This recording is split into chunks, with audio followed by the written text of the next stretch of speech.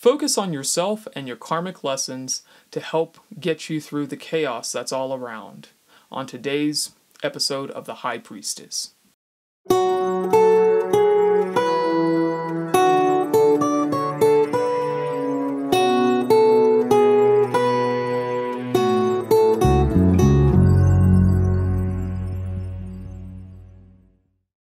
Greetings everyone, I'm Oblyron, the Lord of Love and the Magister of the Cube. Thank you for joining me on today's Elemental Synastry reading. It's a divination technique I devised which uses the tarot, astrology, and the 5 elements. So this is a reading that transcends space and time, and if you resonate with this, then this message is for you. Okay, so we're going to start off with the element of the spirit, which is represented by the bell. And I draw a tarot card to see what's influencing that particular element. Alright. The world. Okay, so the world is influencing the spirit, and the world is also represented by Saturn. It's represented by the structures in which we are bound into the 3D. Like, yes, we all consist of the spirit, and we are all spiritual beings having a third-dimensional experience, but we are still in physical form, and that is essentially what the world represents. Now, the world is also the end of the major arcana. It is sort of the end of the journey, which means that something pretty big is sort of manifesting in the spirit right now.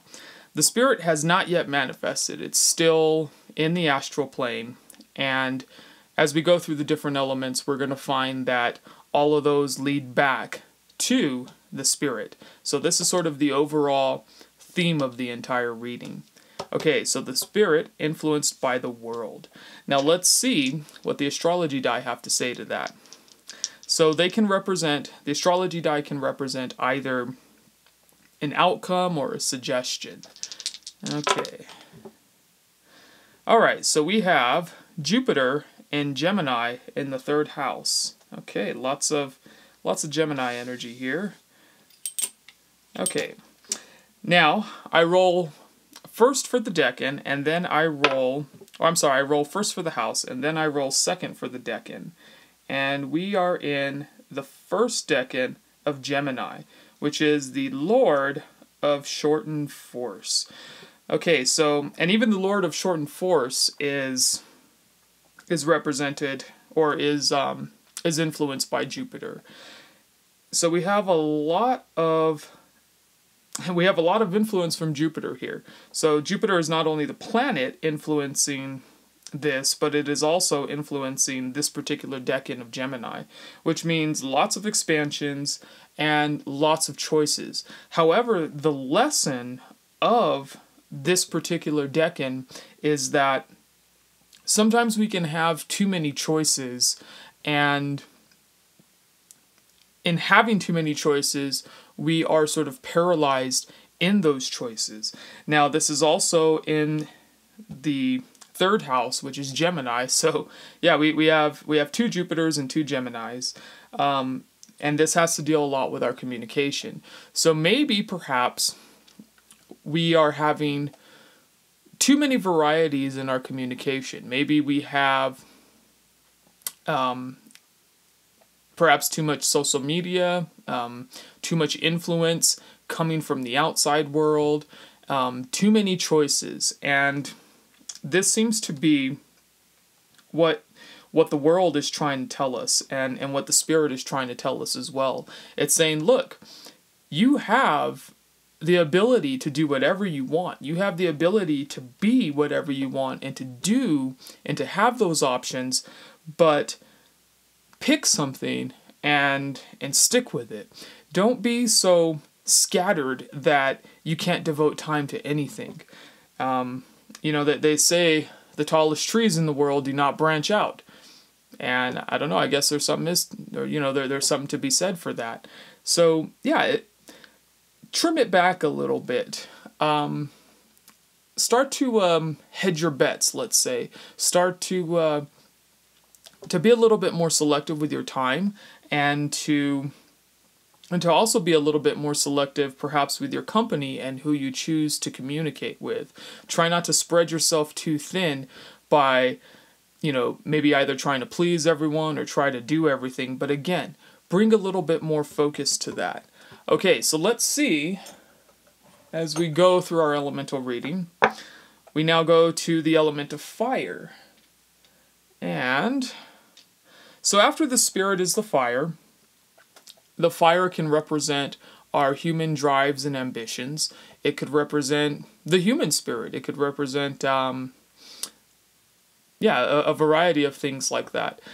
The spirit is also, the element of fire is also, it sort of binds the rest of the elements beneath it together. So, the water, the air, and the earth. It all is enveloped by the fire. Okay. Let's see what's influencing fire right now.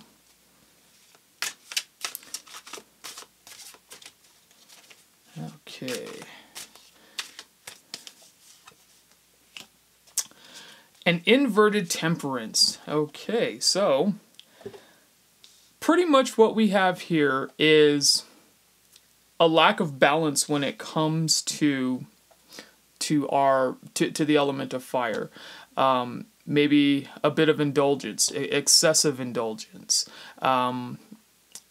Again, maybe also a type of extremism as well. Maybe since it's representing the fire, it could be an extremism or an indulgence in our ideology.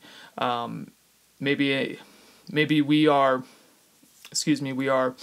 perhaps pursuing something to our detriment. It no longer serves us. It's starting to become our detriment rather than something which benefits us.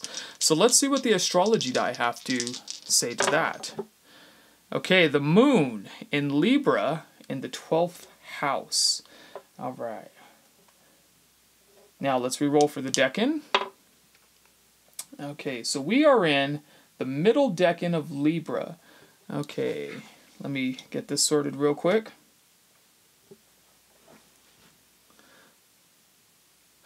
Okay, so what we're looking at here is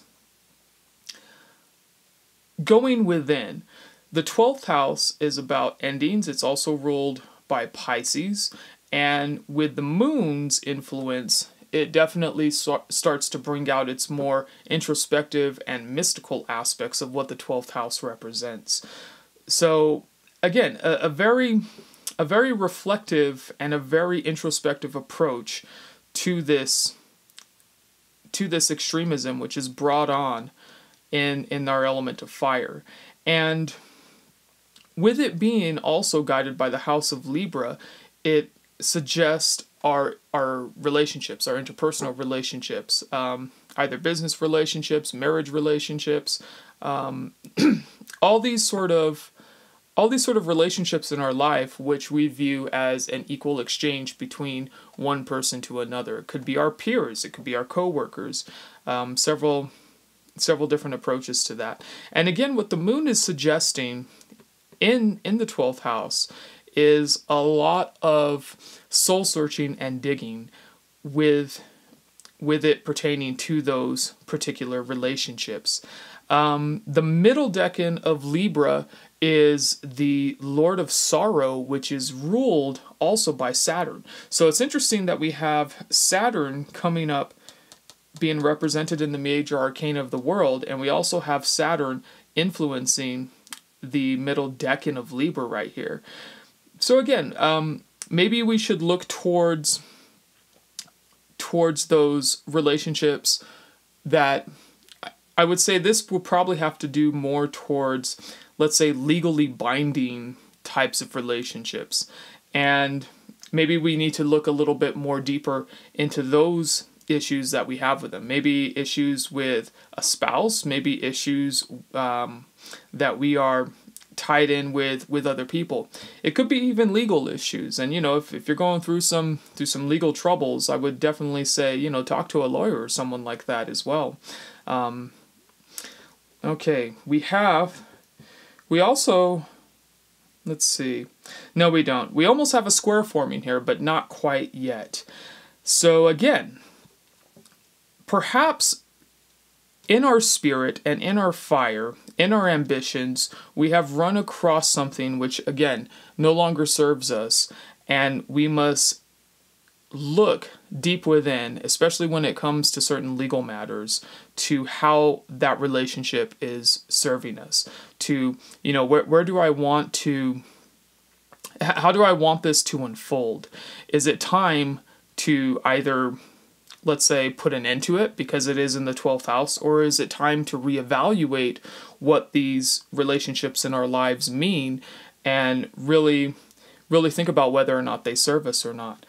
Okay, and again, with this almost squaring it, it would suggest a type of conflict, but it seems to me, though, like with all these choices and with all these opportunities, that it helps, or having all these choices and opportunities make it so that it causes confusion in the element of fire. So again, lots of options in the spirit, lots of confusion in the fire right now. Okay, let's keep going and see what we got here. All right. So we have the element of air, which is represented by swords. And that has to do with our communication. It has to do with our intellectual pursuits, things of that nature. Let's see what it's being influenced by right now.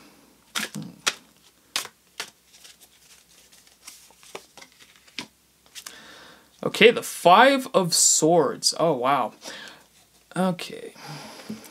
So, the Five of Swords influencing air. That is the Lord of Defeat. And what we have here is basically a type of... It's a card which can either be a sore winner or a sore loser. Perhaps... and in this particular case, no one really wins because it's sort of an ill-begotten victory, I guess you could say. And with it being in the element of air, it could be that, maybe again, in the conflict with our relationships, perhaps we were right, but, we were right at what cost, at what price, or perhaps maybe someone else was right.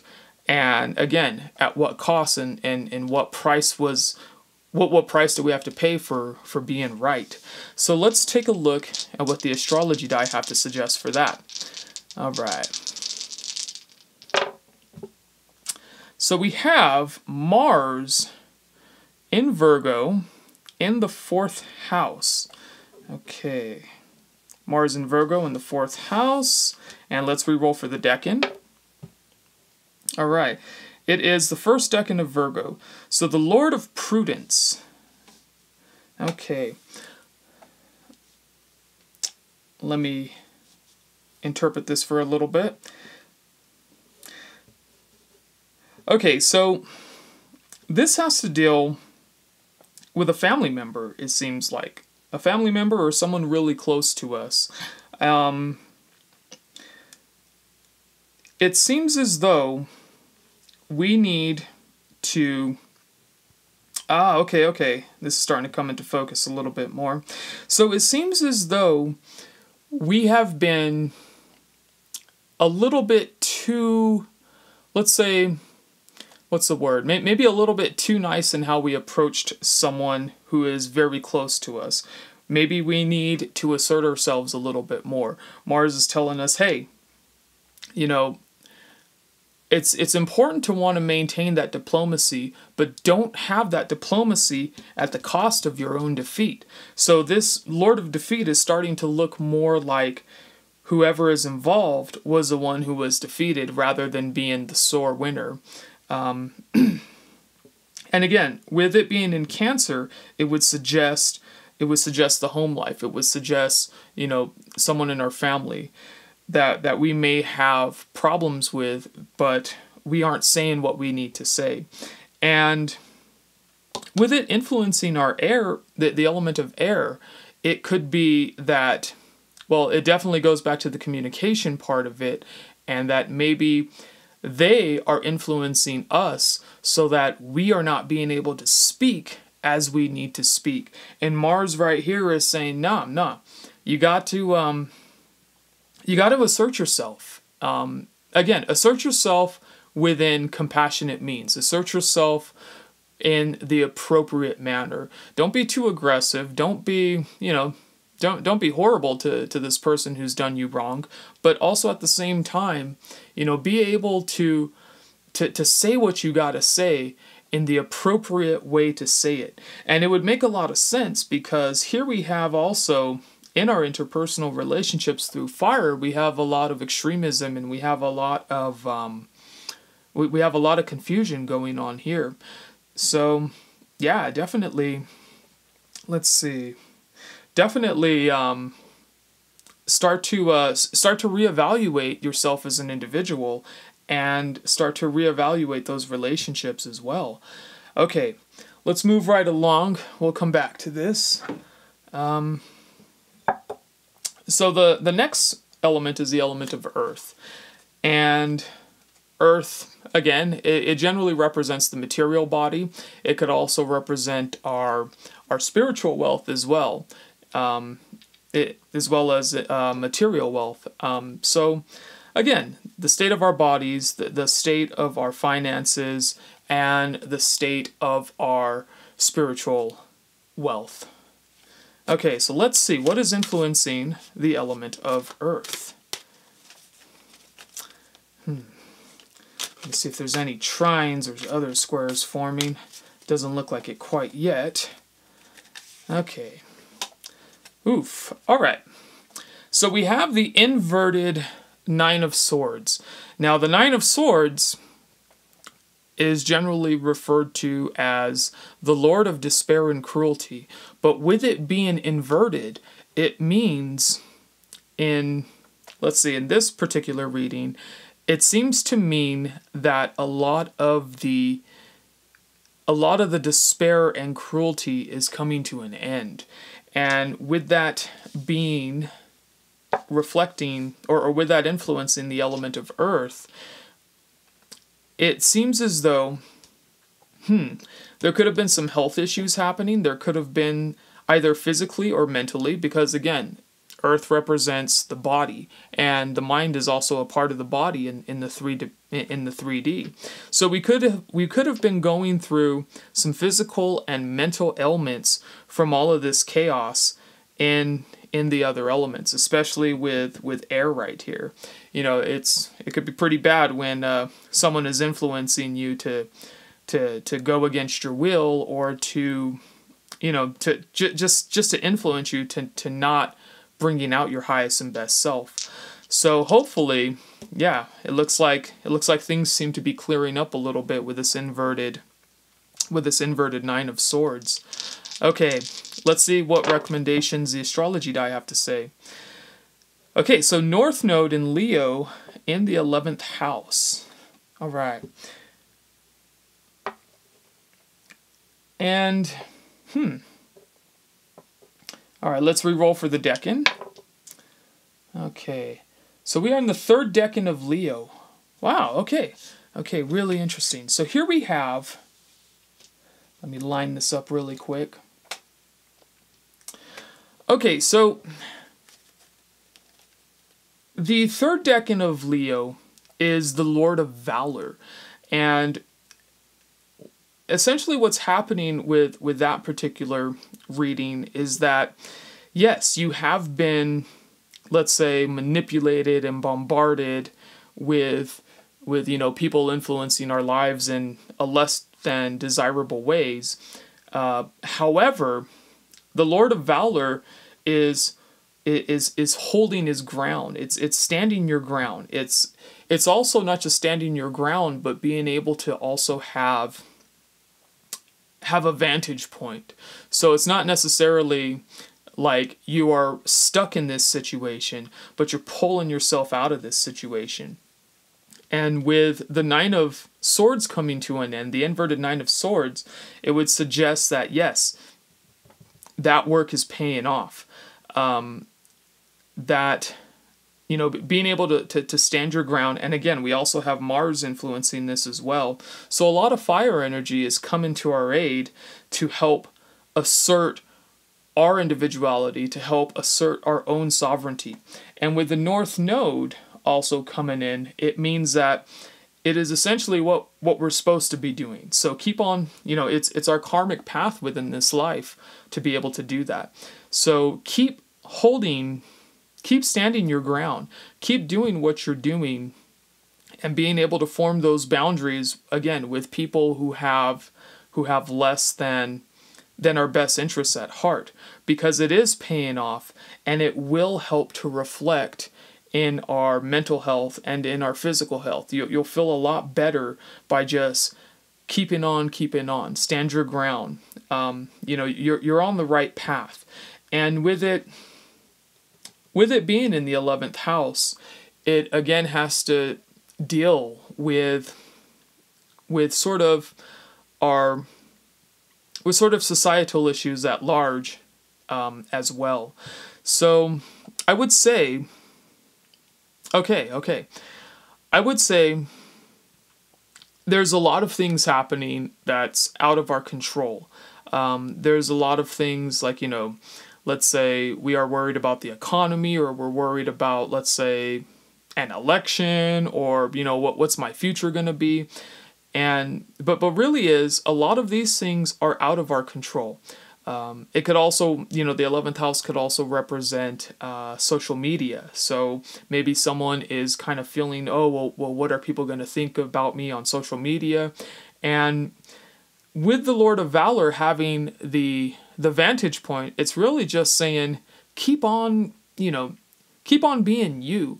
It's all right. Whatever the nightmare is coming in, or whatever other people say, or any of this kind of stuff, keep on following your North Node. Keep on following your karmic path, and keep on following what you have to do. And that will alleviate your physical and mental symptoms. And, you know, again, if you have to go talk to a doctor, then talk to a doctor as well. You know, don't just take the Elemental Synastry reading for it. But again, consult the appropriate professionals. All right, good. Let's move right along. So the last element is the element of water. It has to do with our emotions, our intuition.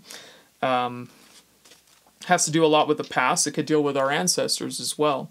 So what's influencing the element of water? Okay.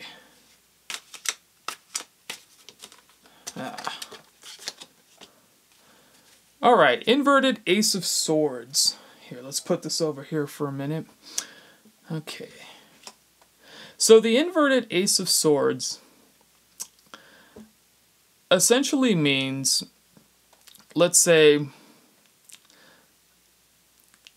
the aces have not quite yet manifested, and with it being inverted, it means that they're, you know, a lot of the negative aspects of the element of air is starting to manifest.